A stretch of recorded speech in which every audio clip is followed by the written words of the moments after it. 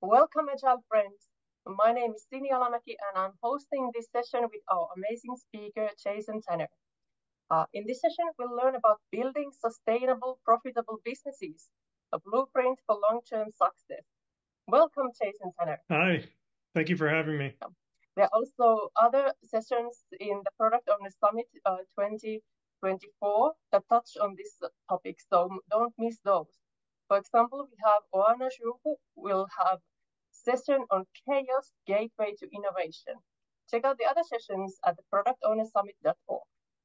But now it's time to focus on our guest speaker and our topic for this session. So Jason, you come here to talk about sustainability as well as profitability.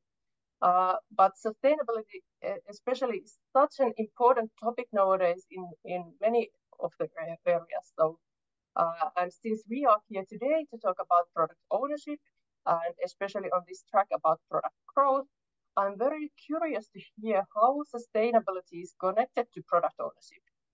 Could you start briefly by explaining this? Sure. When we started to write the book, and it turns out it was really over 2.5 years ago, we recognized the need to ensure that the software solutions that people are building actually are generating enough profit to be sustainable. And in many ways, this contributes to a vibrant society, sustainable businesses, growth.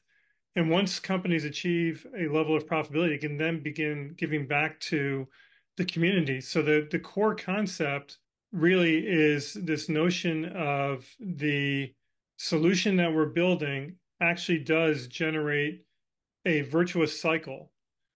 And that's the essence, that we create a relationship with our customers where they are receiving as much value as possible for what they're willing to pay for the solution, and that we have created a model where the exchange of value and the money that we're receiving as a business is sufficient for us to continue investing in ongoing solution development or creating new solutions or taking those profits and reallocating them for the benefit of society. So there's a deep connection here, I believe, to a lot of the sustainability principles that we researched when we started thinking about the world sustainability. We dug in deep and looked at some of the UN's work on sustainability and how this contributes to the idea of advancing humanity with a sustainable planet.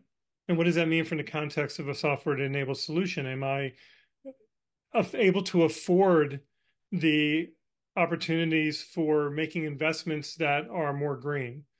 Can I create carbon offsets or pay for carbon offsets with the profits that I'm making? All of that, I think, is interrelated here at the core essence of what is the relationship that we're creating with our customer that creates this cycle of value exchange where we just continually deliver more and more value, exchange the appropriate money through how we choose to price the solution and generate a profit.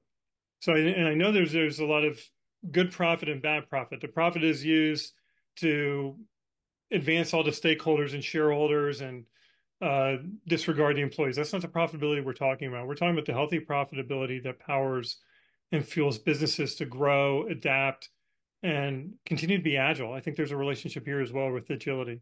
That makes much sense. And so far, it seems like it's not only about, like you said, it's not only about creating that more money to the investors. It's about building healthy businesses and growing companies. So some sort of a future as well. So I see that. But somehow I'm still a bit more curious, like how these profit, what we are talking about, and sustainability are connected. So what can we do for the profit to support sustainability and the vice versa?